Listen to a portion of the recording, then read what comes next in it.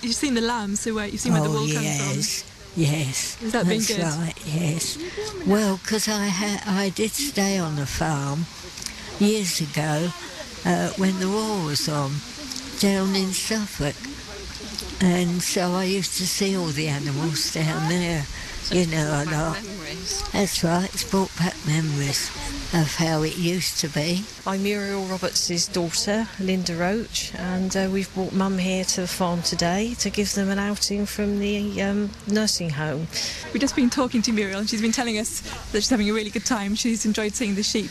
She absolutely loved seeing the sheep, and the fact that she also was a great knitter, seeing Pauline doing the spinning, which, you know, she can now see where the wool actually goes and how it's made into balls of wool. So, yeah, she's found it really interesting. So your mum has dementia? Yes, she does. Is it nice for her to be able to come out, kind of rekindle some memories? It is, in fact.